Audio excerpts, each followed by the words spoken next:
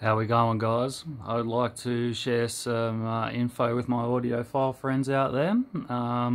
Perhaps you've got Windows and perhaps you would like a DSP, a processor, but you can't quite afford one.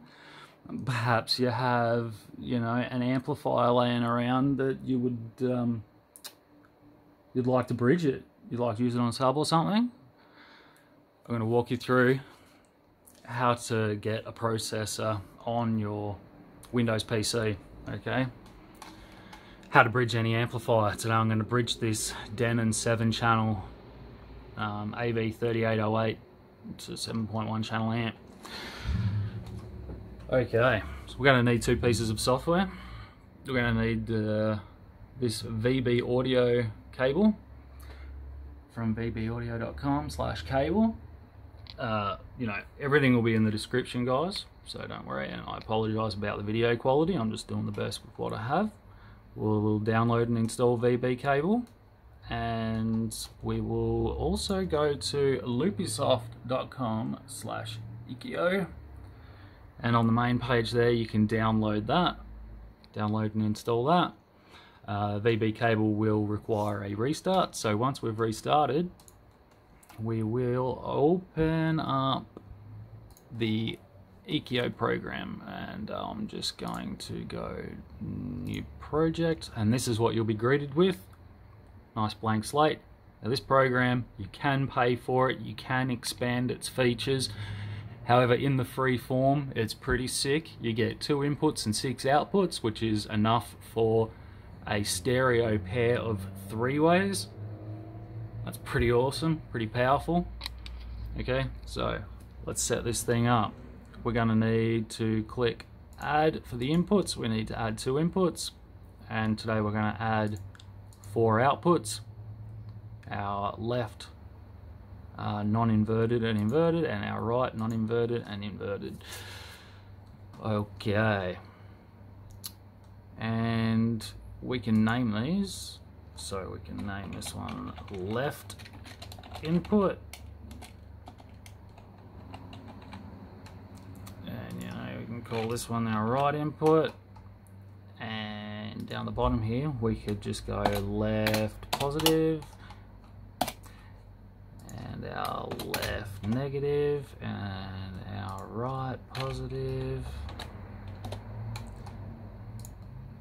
This will make things a bit easier when we set up a little bit later. Okay, once we've got those set up, we will go to routing.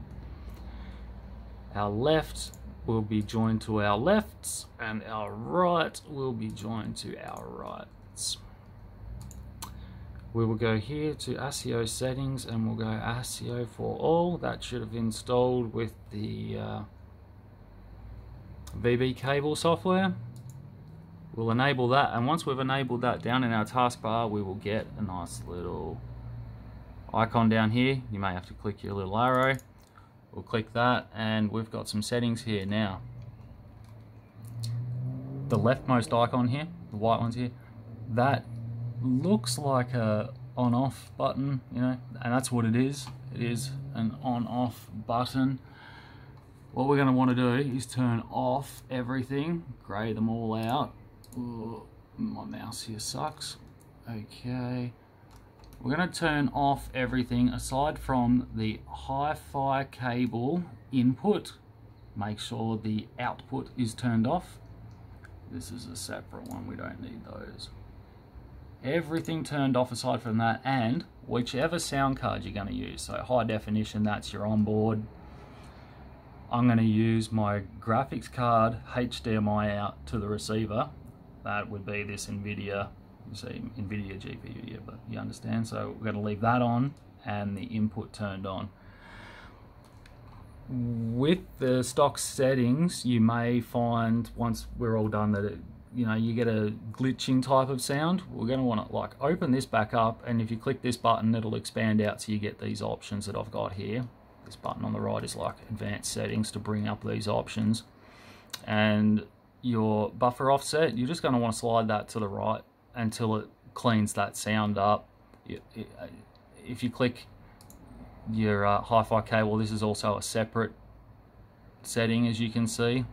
That's kernel buffers, and the GPU one was a buffer offset. Both of those, you're going to find that both of those will help slide those to the right. You can slide them full to the right and you're not going to hurt anything. It's latency, as far as I understand, it's fine. Okay, once you're sure that you've only got your output device and the HiFi cable selected, we can close that. Now, I like to use a dedicated music player for this, so I use Foobar, and the reason I do that is I can set Foobar up with the output device, so I can just play whatever I want through Foobar, and then my other programs such as Winamp or Media Player or whatever, they'll just work perfectly as normal through my other sound devices and things. You're gonna want to install Foobar and the ASIO plugin for Foobar. I will try to link that in the description as well. And we'll just want to go to configure. If this is your first time using Foobar, you'll want to go install, point it to your ASIO support, install that, click apply, it'll restart and you're all good. Then we'll have this output here, you'll have ASIO down underneath. We'll set our output device as a HiFi cable input. Click OK. And back in EKIO, we will just go to the ASIO settings, to the driver, and we'll go none. Wait a second, and then reselect it, and that just restarts the driver.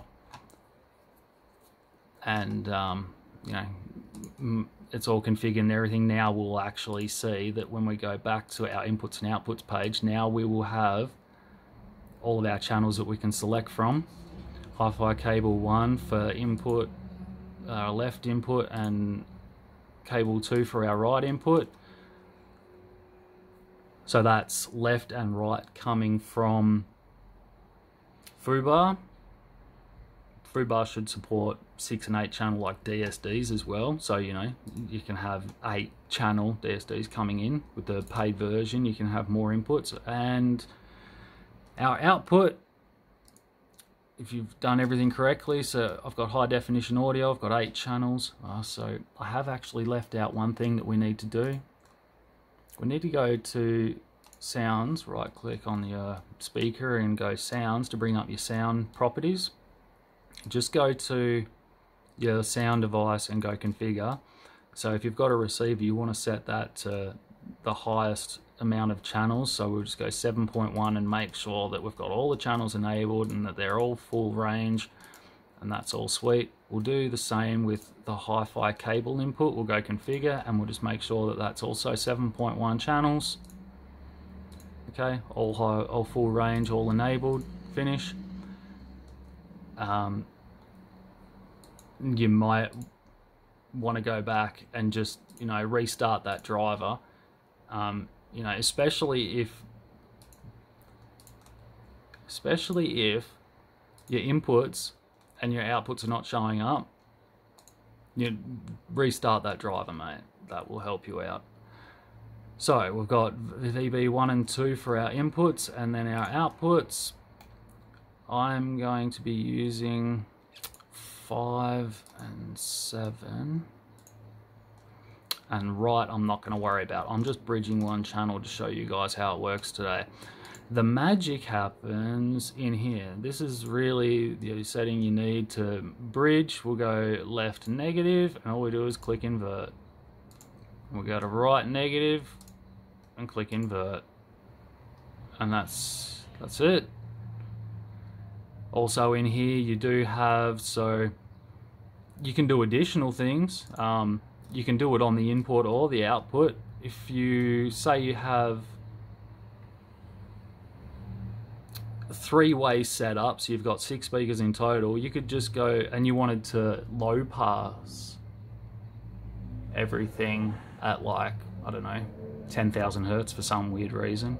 You could just go to the input and go add, and you could go like a low pass 10,000, and that will apply it to all of the speakers or the drivers that are connected to that left input. So because we've done it to the left input, it'll apply to both those two. Okay, we'll just remove that. Where's delete? And might have to, whoop. There we go. Okay, last step is to click this, playing. Cool, and we'll just go to Foobar. I'm going to play a 40 Hertz tone. If we go back to EKIO, oh, wrong one. Okay, we can see that we've got some signal coming through here. It's going through all 4 channels. Alrighty. Now, let's fire up this. I wish I could show you the back of the receiver. I wish I could show you, you know, left, front left out, front right out, but you know,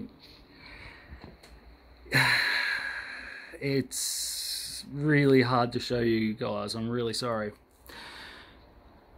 I was playing with my new 3-way speakers here. What I've got is just the speaker wire that was coming off them. So what I've got is, well, I had the woofer, so I've got 3 speakers, bass driver, mid and tweeter. I had those running off the front left, the surround left, and the surround back left, okay? And I've just got the speaker wire sitting here. At the moment, I'm getting 2 volts out, and I'm using the positive of surround back and the positive of the surround. So surround back positive and surround positive together, both on the left channel.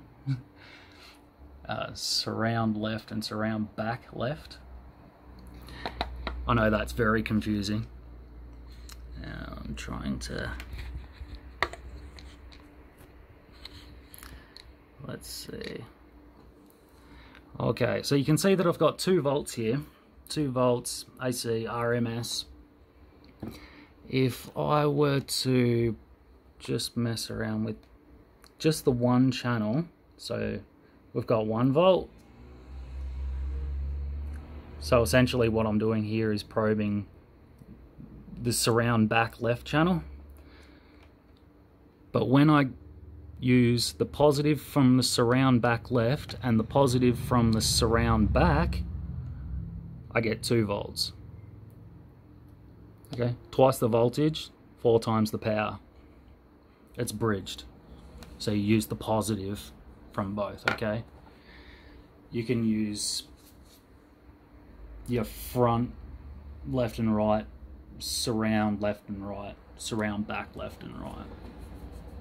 So you could use your front left and surround back left. You use the 2 positives and yeah, it's bridged. Okay guys, I'll remember to link the things in the description. Leave a like if you liked it. Any questions, I'm sure I'll answer them for you. I'll catch you in the next one.